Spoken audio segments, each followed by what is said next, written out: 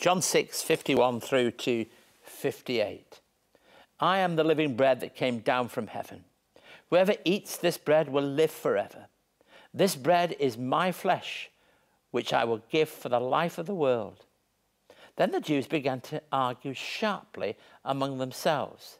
How can this man give us his flesh to eat? Jesus said to them, very truly I tell you, unless you eat the flesh of the Son of Man and drink his blood, you have no life in you. Whoever eats my flesh and drinks my blood has eternal life, and I will raise them up at the last day. For my flesh is real food and my blood is real drink. Whoever eats my flesh and drinks my blood remains in me and I in them. Just as the living Father sent me, and I live because of the Father, so the one who feeds on me will live because of me. This is the bread that came down from heaven. Your ancestors ate manna and died, but whoever feeds on this bread will live forever. These are some ideas that are less accessible to us, to our own ears, than they were in the days of Jesus.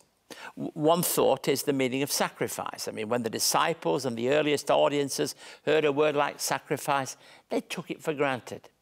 This passage has an obvious link to the Holy Communion or the Lord's Supper. You can't miss that. It's right from the beginning of the chapter, right to the end. It's as if it begins with some, you remember the breaking of the bread, that shape, and it ends with a reference that clearly applies to that. The heart of discipleship is to receive him into our lives. And the language of John's gospel is down to earth. The whole passage is full of the language of sacrifice. Just look at verse 51. We're told quite clearly in verse 51 that feeding on Christ leads to eternal life. The one who gives himself. As we feed on him, we gain what he is. In verse 52, moving on to the next verse, then the Jews began to argue sharply amongst themselves.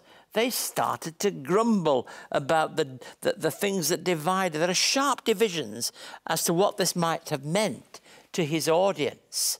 Sacrifice is something that is a familiar thought to many of the people listening. And they started arguing, what does this mean? The very thought that it might mean that he was going to sacrifice himself for the cause of the world, but more importantly from those who are listening, is a very difficult thought for some. But for others, it's a very natural thought, and it's something that's very much in the teaching of Jesus. And the power of the use of one word is critical. Let me read verse 53. Very truly I tell you, unless you eat the flesh of the Son of Man. Unless has that feeling of condition about it, doesn't it? It's a bit like Thomas, when you come to the end of John's gospel, he says, unless I put my hands and unless I see the marks. Unless has a condition that I think challenges us, makes us consider very carefully what our response is going to be.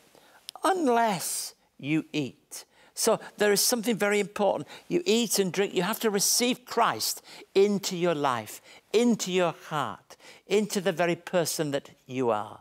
And then verses 53 to 55 sort of bring together the whole chapter, which was spoken in the synagogue at Capernaum. Remember the importance of Capernaum, round Lake Galilee? Spoken in the synagogue, these words. And the link is clearly found in these thoughts, the truth of what we find here in 53. Very truly, I tell you, unless you eat the flesh of the Son of Man and drink his blood, you have no life in you.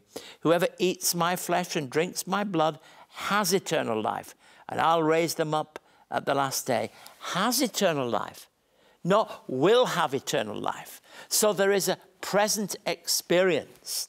When Martin Luther was talking about Holy Communion, one of the things that he said was that as we receive the elements, bread and wine, in communion, we make a manger, so that Christ can come into our lives just as he came into the life of the world. So the link is very clear.